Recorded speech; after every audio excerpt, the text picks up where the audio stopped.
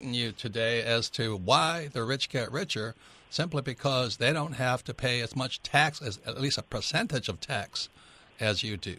So it's a very important show because it's tax time coming up around the corner. If you're saying, well, I should have done tax planning, I hate to say this, might be too late, but there's still next year. There's still hope for next year. So, Kim, what do you want to say about taxes? Because that's one of our favorite subjects, because taxes make the rich richer. Yes, and most people don't understand that. So most people are thinking, oh, my God, tax day is coming up, and they cringe, and all they can think about is how much tax they're going to pay. So, yeah, as you said, if they're starting to plan today, it's a little too late. However, we're going to have some experts on our show that are going to show us how the tax system can work to your advantage and to benefit from the tax system instead of being at the effect of it. So our guests today are Rich Dad advisor Tom Wheelwirght. He is my expert on taxes. He's the founder and CEO of ProVision, the premier strategic CPA firm, and he's the author of Tax-Free Wealth. His website is provisionwealth.com. And I've never met this gentleman before, but as Kim says, he blew my head up into a balloon. Talk about being validated. I'm doing my best to be humble and, all that other stuff, but it's tough. It's Ed McCaffery. He's an internationally recognized expert in tax law, teaching at USC. He's also a contributor to CNN.com, and he's author of Tax Planning 101, Buy, Borrow, Die, Fair Not Flat, but how to make the tax system better and simpler. And the reason your head gets bigger is because Ed is actually using the your Rich Dad, Poor Dad principles at the USC Law School, and it doesn't get a lot better than that. Yeah, that'd be like the Pope endorsing me or something like this. It really doesn't get much. Hi on, everybody, but this is Ed, and I'm really happy to be on this show. Listeners, Robert is not puffing his own head. We talked before, and I just told him how honored I was, and Kim, and to have Tom also on the phone, because I think the tax planning advice that comes out of Rich Dad, Poor Dad, I think we should be learning that in kindergarten. I think that's very important, essential advice. And what Robert and his various colleagues and co-authors have done has been to make that clear and understandable. So I hope all listeners, continue to listen. So I'm happy here to be here talking about that. Thank you, Ed. So let's. So Tom, you've been on the program many times, but for those who haven't had you on haven't heard you before, please give your background on what qualifies you to talk about taxes, because I don't have those qualifications. But Tom guides me in my writing and making it simple for people like Kim and I to understand. So, Tom, what is your background when it comes to tax? Well, so I have a master's of tax from University of Texas, little school down in Austin, and spent many years with one of the big four accounting firms, Ernst & Young, including 3 years in their national tax office when the last major tax act was passed, 1986. And then the last 20 some odd years have been really working directly with entrepreneurs and investors and really teaching them that taxes can work in their favor if they understand, the basics of taxes. And Tom, you say you work primarily with entrepreneurs and investors because those are the people that can take advantage of the tax laws, correct? Right. If you're a high wage earner, quite frankly, and that's all, and you're saving your money, there's not a lot we can do for you. So the people that we can really help are the people that are, as Ed says, they're the ones who are buying, and then we borrow it, and then hopefully push the debt out a little ways. But that's actually something. By the way, Ed, that is an example I use. So buy, borrow, and die is an example I use in my book, Tax-Free Wealth. Great. Well, we're all on the same page, and I think that's a page that Robert really helped us to start. And everything Tom said, I would agree with. It's a kind of clever of the Kiyosakis to have someone from Texas and someone from USC on the same phone call. Forgotten what happened a few years ago in that department. Right. When you take buy, borrow, die, and the buy part, it comes from Robert and Rich Dad, Poor Dad. Rule number one, buy assets.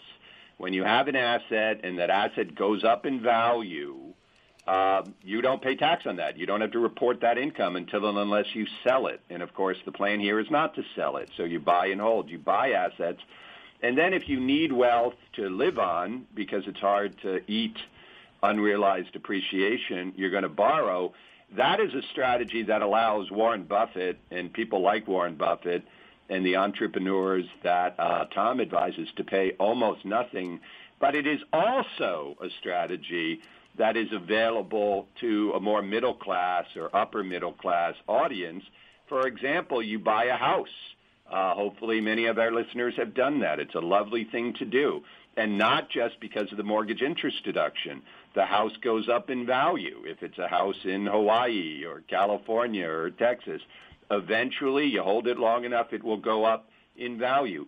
When you want to pay for your kids' education, when you want to go on a trip, what do? You borrow against your house. And that's a way, and if you keep doing that, actually, if you sell your house, you get some of that gain back tax-free, and you can pay off your debt. Ed, thank you for all that, but I want you to introduce yourself first. So, I mean, we know who you are. But I am. I understand. Ed gets as excited about taxes as I do. I know. The only two people I know that get so excited about taxes. Ed, the point here is this: if I said such things, nobody would listen to me because I have no credibility. But your CV, your credibility is incredible. So before we go any further, I'm not. That's kind of you. I'm not sure all the readers will agree. No, but I did go to Yale College and then Harvard Law School.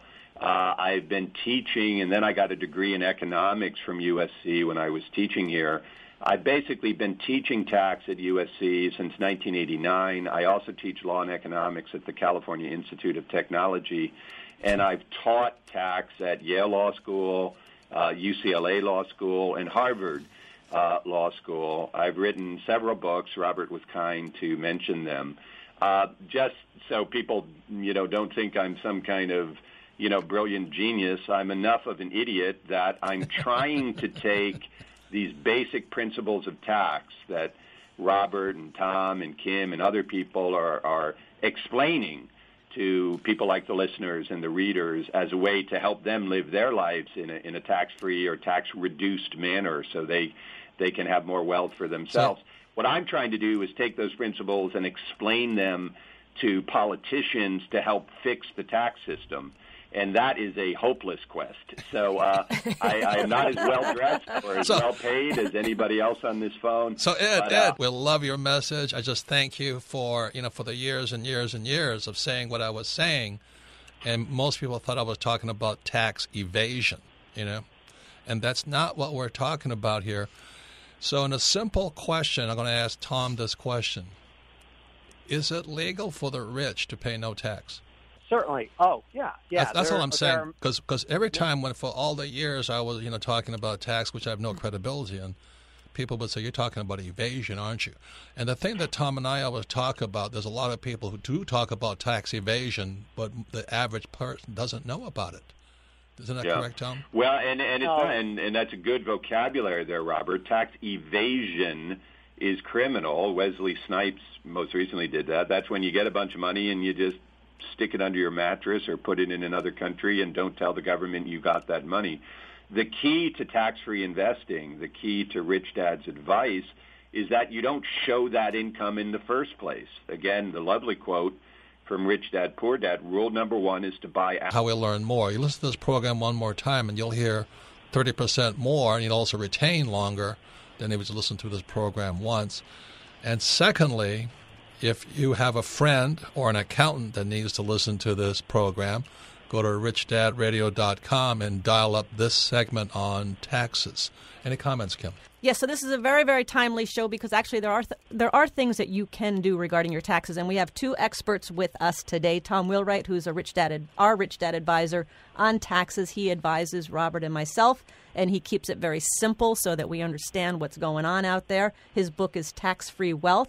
And also Ed McCaffery. He's an internationally recognized expert in tax law. He teaches at USC Law School, and he is the author of Tax Planning 101, Buy, Borrow, Die, and he actually uses Rich Dad, Poor Dad in his teaching at USC. And that is, my head. I'm going to float out of this room right now, Ed.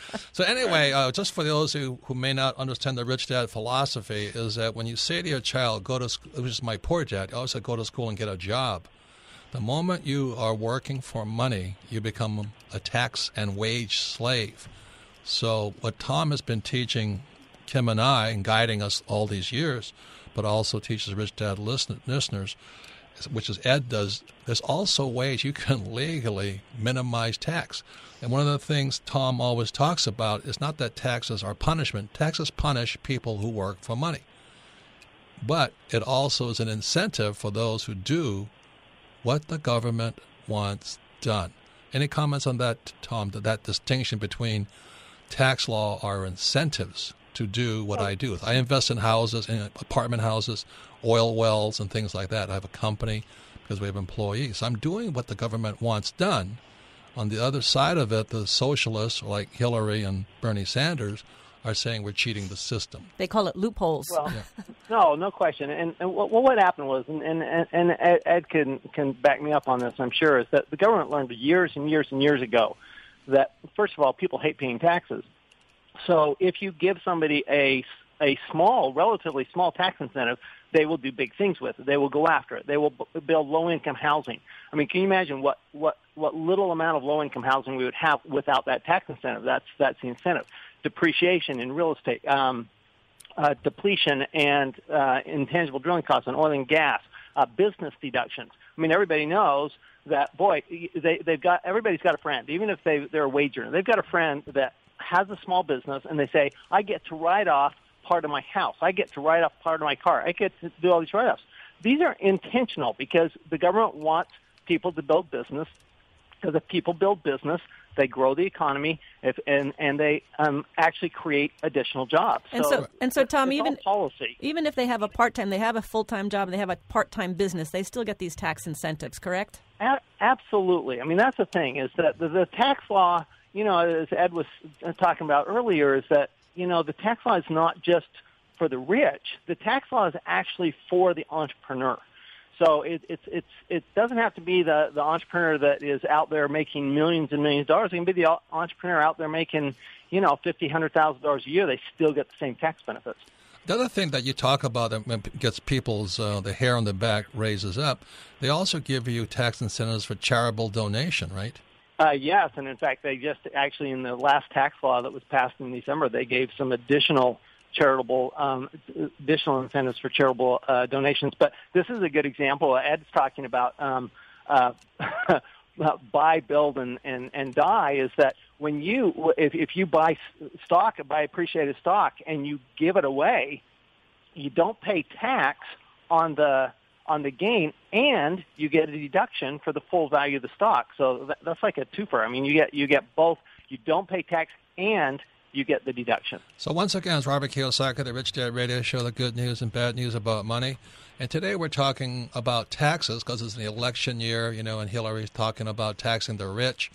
But I want Ed to go in on this because what Tom, Kim, and I understand, they don't really tax the rich. They tax the rich who work for money, the wage guys. The high wage earner. Yeah, and just for your edification, this is what Tom taught us, is there's three basic types of income.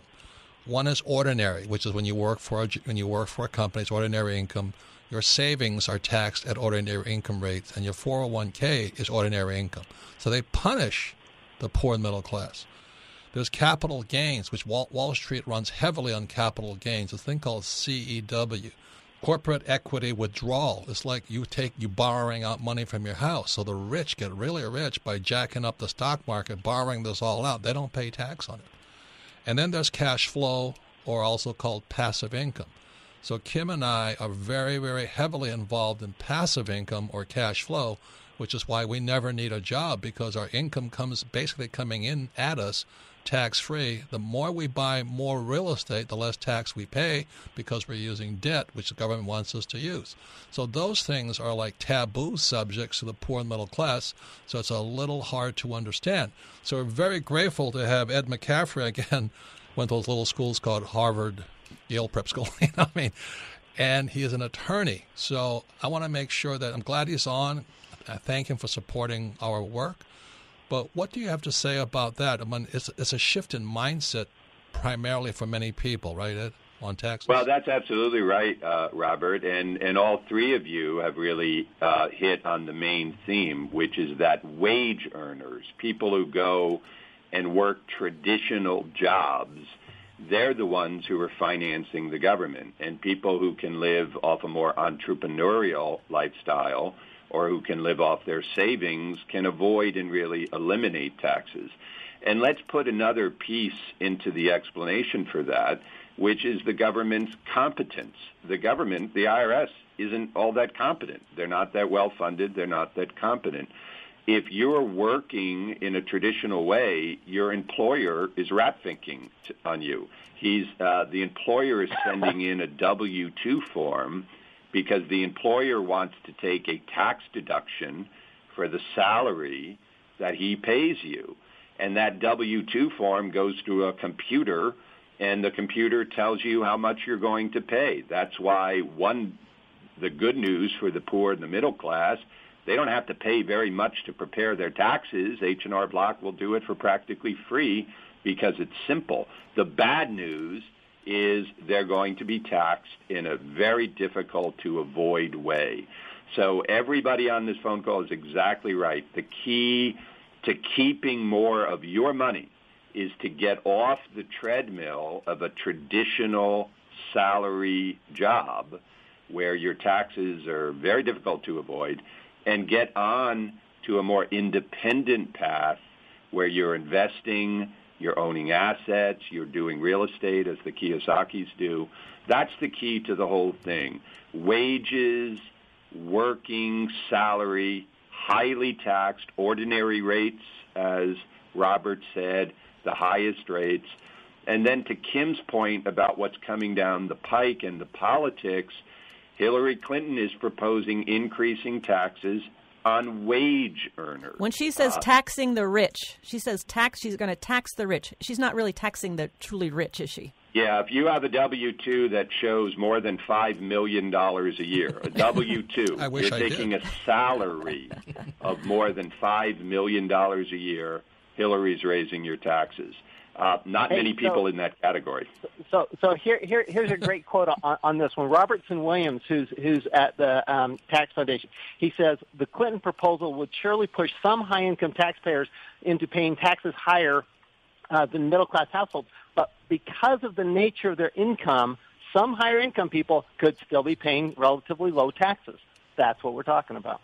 Right. Absolutely. Absolutely right. And also, if, by the way, you're earning $5 million a year, you don't have to show all of that in salary. You have plenty of wealth. Convert it to stock options, put it offshore. Lots of things you can do legally. If you make more than $5 million a year. If you're making $40,000 a year, read Rich Dad, Poor Dad and start trying to think of redirecting your life, because the government is not going to help you if you're making $40,000 a year. Thank you. Once again, it's Robert Kiyosaki, the Rich Dad Radio Show. The subject today is tax time. The tax man is coming after you.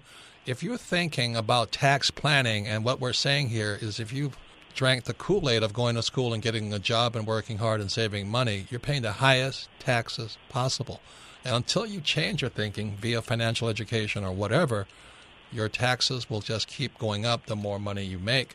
Our guests today are Tom Wheelwright, Rich Dad Advisor on Taxes, founder and CEO of ProVision, the premier strategic CPA firm specializing in dealing with professional entrepreneurs and investors. He's the author of Tax-Free Wealth, very simple book written for the layperson like us. His website is provisionwealth.com. And very honored guest today is Ed McCaffery, internationally recognized expert in tax law, teaching at USC. He's the author of Tax Planning 101, Buy, Borrow, and Die. It's really how the rich use tax strategies and planning to make more money and pay less in taxes, I think, which most of us would like to do. Comments, Kim? Yeah, well, now we're in 2016. It's an election year, and I'd like to start with Tom and ask, the whole election season, they're all talking about changing, reforming the tax system, all of this. What's your opinion on whoever gets elected? Is this going to affect me as a taxpayer? I think it only affects you positively, Kim. How so? Realistically. Because what the Republicans want to do, they want to actually reduce the rates.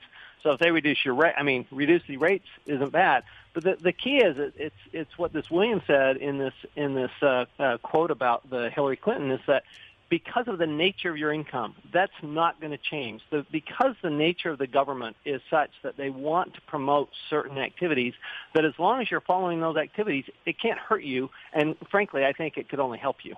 Any comments on that, Ed? Election time? Yeah, really just take the other side of the coin, not to disagree with Tom, but to put that same point in different ways. The government, any politician is going to do what's easy. Republicans, if they want to appeal to, an anti-tax electorate, are going to lower tax rates, as Tom said. And Democrats, like Hillary, are going to continue to tax wage earners. They're not going to do the complicated work to figure out how to reverse course. So let me give you an example. Obama didn't really raise income taxes until 2012. He wanted to, he didn't. But he quintupled federal cigarette taxes, taxes on cell phones, cigarettes, sales taxes, wage taxes of all forms. They're going up. And there's a saying that in the land of the blind, the one-eyed is king. People who even have a one-eye perspective on Rich Dad, Poor Dad, the entrepreneurs, the investors, the savers, they're not really going to be touched exactly as Tom said. So I think the message of Rich Dad, Poor Dad, the tax message of Rich Dad, Poor Dad, which is that it's foolish from a tax perspective to go to work and draw a salary, that is going to continue to become more and more true as governments that need money go to the easiest thing to do, increase wage taxes. Ed, you just scared me.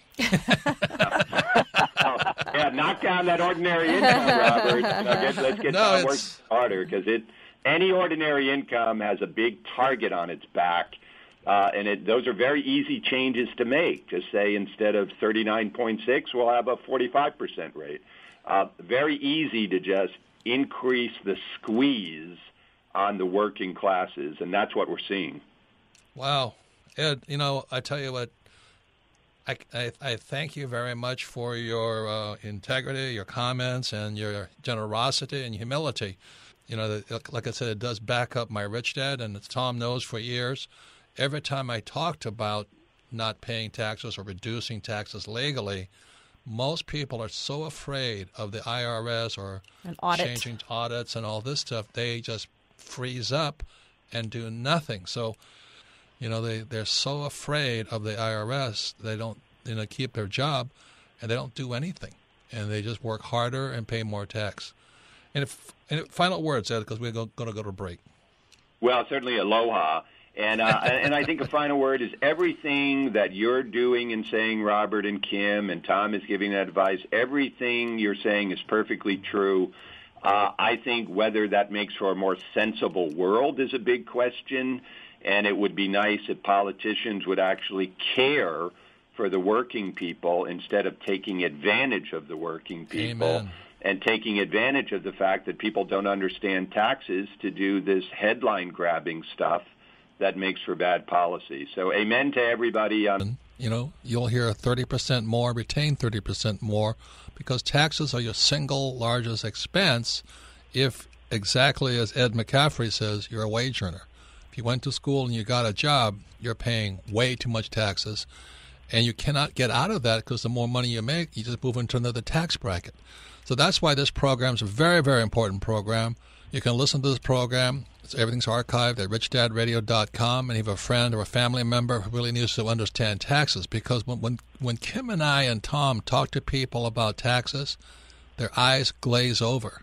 They're so afraid of a thing called an IRS audit, and they're so afraid of doing something illegal, they'd rather do nothing, work harder, and pay higher taxes. And our special guest, as always, is Tom Wheelwright, Rich Dad Advisor in Taxes, and he guides Kim and I on our tax, how we work, how we invest, and what we do to legally minimize taxes. Tom is the founder of ProVision, premier strategic firm. He's author of Tax-Free Wealth.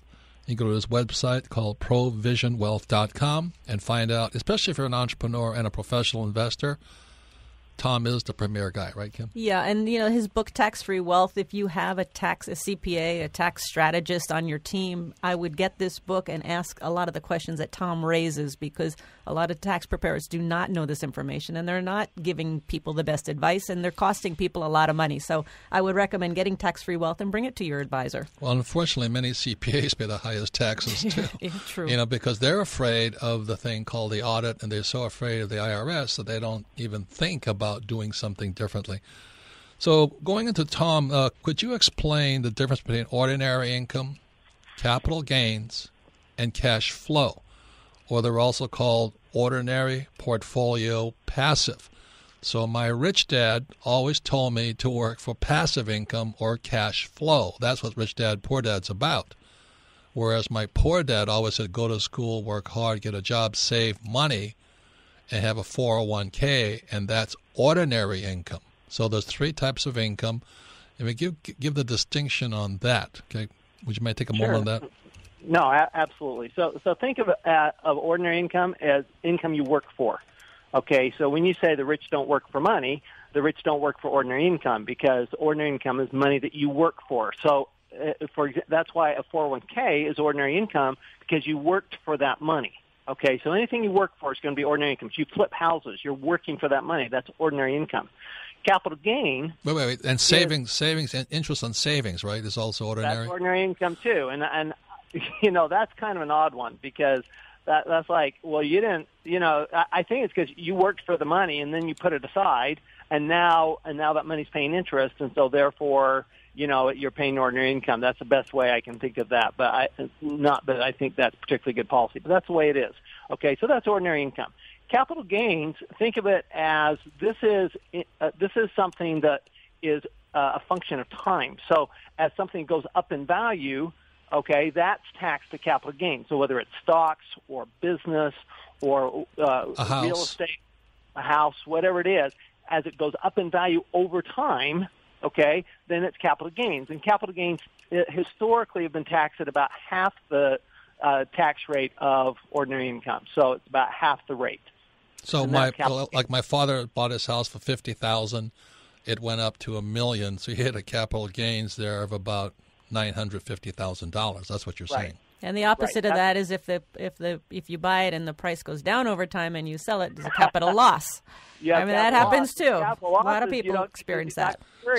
Yeah, capital losses are horrible. Yeah. So also what Ed was talking about, he says save, and he's talking about if you save stocks and it goes up in capital gains, exactly as we do in real estate, you can borrow out the gain. Is that true, using debt? Yeah, true. Yeah, anytime you borrow because you owe the money back, I mean, it's not really income. Anytime you borrow, it's going to be tax-free, and so Ed's absolutely right. And so you can do it that way. If you're living on capital gains, and we don't typically talk a lot about capital gains because that's a buy, hold, and pray strategy.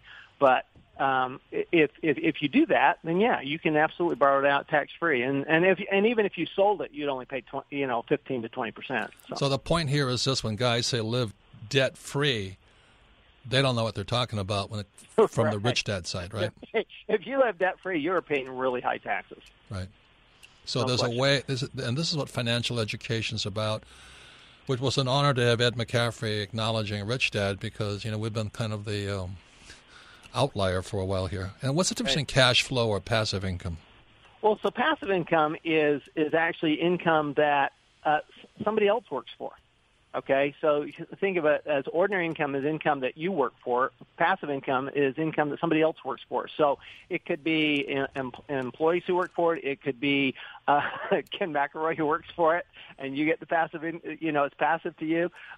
Anything your that tenants. Your tenants pay your rent. Your tenants pay, right? Your tenants are paying you, so they're working, right? You're not working; they're working to pay you. So it's passive income is somebody else is working for it, and they're paying you for owning that asset. Okay, they're paying for the use of the asset, or for or for the use of your money. If you, in the case of a business, if you were to invest in a business, you could get passive income from a business too, and because the business owner is using your money, and so it's kind of rent on the money. So passive income in many ways is like rent, no matter what it is that you're investing in. It's actually a form of rent. Right, and that's when I write a book, that income comes in, and what kind of income is that? Well, royalties. That's ordinary income. Right. That's ordinary income, and that's why it's important for you to have the passive. You actually have passive. You actually have the losses. You have ordinary losses that offset the ordinary income, and that's very important to have both of those. And the losses come from investing in oil and gas and real estate. That's right, because Kim's a professional investor, and this is what makes those. So Kim's not technically passive. I mean, the income may come in, and somebody else is working for it, but because Kim works with it, now it becomes active, and those losses you get to take against your business income and your royalty income.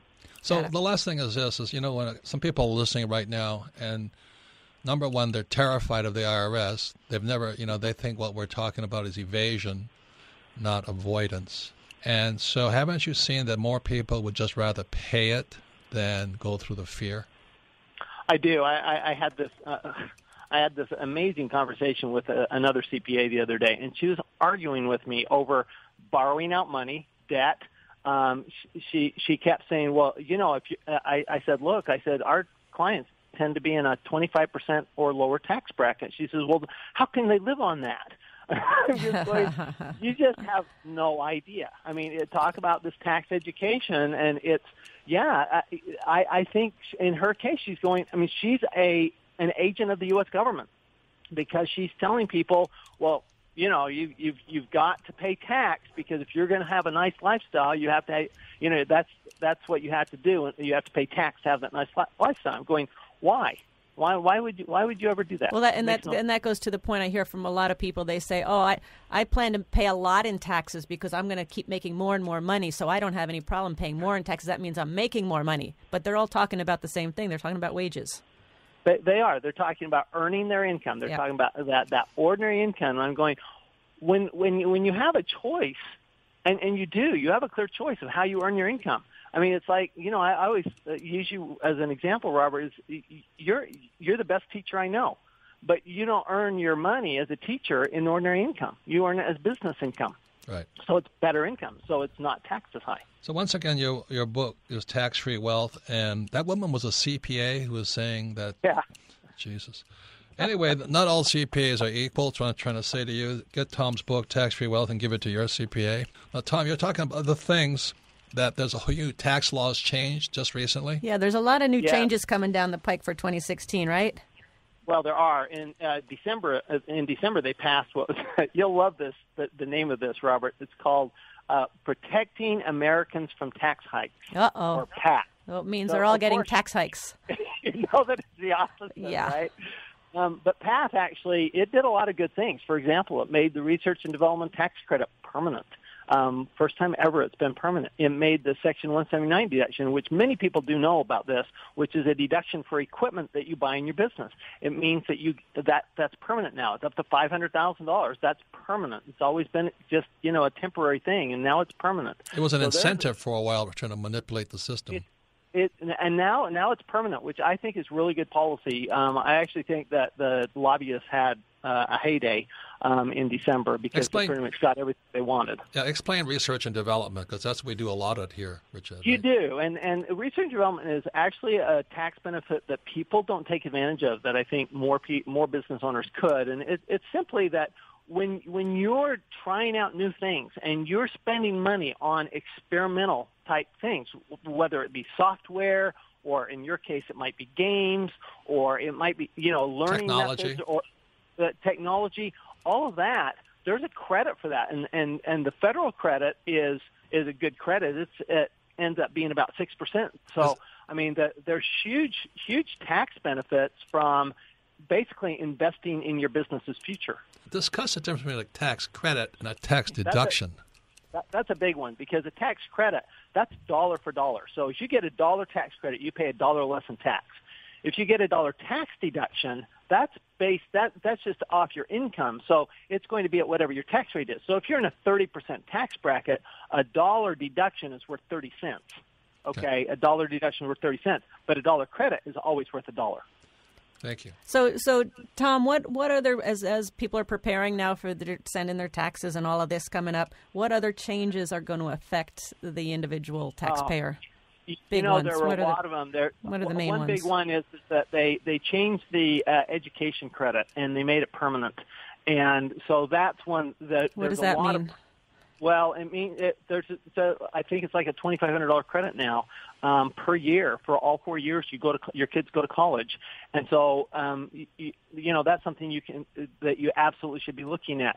I mean, all of these. The important thing here is that to recognize that when you prepare a tax return, there's not, I mean, like you say, not all tax preparers are created equal. And so make sure that your tax preparer understands the law and the changes in the law so well that when they're doing your tax return, they're taking advantage of all these and asking you all the questions to get that information so that they can reduce your taxes. Because when we prepare tax returns, we spend a lot of time reducing taxes when we prepare the tax return. Final question is this. this. You can do. Do you have to be rich to take advantage of the tax laws? Oh my heavens, no! And you have to be an entrepreneur. I mean, the rich. When Ed was talking about Hillary Clinton's proposed 4% tax on $5 million wage earners. Okay, well, there's a rich person who's going to pay more tax, but an entrepreneur could be making $100,000 and get benefits that $5 million wage earner doesn't get. So it's a matter of how you earn your money, not how much you earn. Right. I have a doctor friend in California, and he's really happy he finally made $1 million, but he's going to pay 70% in taxes. Oh, that's not, I mean, why would you do that? Yeah, I just don't understand. I mean, it's not to say that you don't want to earn $1 million as a doctor. It's just that why isn't what's he going to do with $1 million, right? Well, because he should be investing in real estate, et cetera, so that he has offsets to that $1 million. So the offsets could be real estate. The offsets could be a part-time business. And I suggest if you want to find out more about what Tom has to say, go to provisionwealth.com and definitely get his book, Tax-Free Wealth, and give it to your tax advisor. Because Kim and I have met many, many CPAs, and they have no guts. They're more afraid of the IRS than we are, and that's the problem. Well, we had one tax planning strategist, and he was so afraid. I still remember he said, "Oh, you guys are way too heavy in real estate. You should be in mutual funds." And we're like, do you know what we do? It was crazy. But here's the one big takeaway, and if nothing else, Ed McCaffery is the author also of the book Tax Planning 101 Buy, Borrow, Die, and he writes for CNN.com, and one thing he says, and he's very aligned to Rich Dad, is the truly rich don't live off salaries. They live off their capital, being investments, cash flow. So when the politicians say we're going to tax the rich, they're not taxing the rich. They're taxing the high wage earners. They're not taxing the truly rich who understand the system. And it's like I said, this doctor friend of mine in California, he says, I finally made $1 million, but he's only going to keep $300,000. I'm going, well, it doesn't make any sense to me. But to him, he's happy, he's making more money. And when I say, why don't you get Tom's book, then, his fear goes up. So I don't want to get an audit. So he'll just keep working harder and harder and harder, pay more and more in taxes. And that's where I would say 95% of the people are. Tom, how much is the fear of the IRS to raising people don't make any changes, would you say? Oh, it's huge. And it's like you say, it's not just the fear of the taxpayer, it's the fear of their advisor. I mean, I can't tell you how many times I talk to a CPA, and they're scared to death of the IRS. I'm going, why are you afraid of the IRS? I mean, you should know 10 times more than the IRS. Why would you ever be afraid of them? That would be like LeBron James being afraid of playing basketball against a high school senior. Yeah. Well, and why are you not afraid of the IRS? Because I have way more, put it in your terms, I have way more education than an IRS auditor. So it doesn't bother me. I understand the tax law. I understand how it works. And why would I be afraid of something I understand? Well, that'd be like me taking advice from a financial planner who just graduated with their Series 7. Going, give me a break here. I mean, you actually end up educating the tax auditor, don't you? Every time. I love it. I had one that actually asked me to write the report for her because she just did not understand the law. I mean, I spent time with her. She was very appreciative. I mean, I think, IRS auditors, that's a tough job too. I mean, so I don't hate IRS auditors. I respect them because they're doing a real tough job. But they're typically you don't go to a great school and get out with straight A's with the goal of being, working for the IRS. So. Right. So, Melissa, go to Ask Robert right now. Once again, you can submit your questions to AskRobert@richdadradio.com. So, Melissa, what's the first question? Our first question today comes from Sheila in New Orleans. Favorite book, Rich Dad, Poor Dad. She says, as an employee, what kind of tax planning can I do to keep more of my money?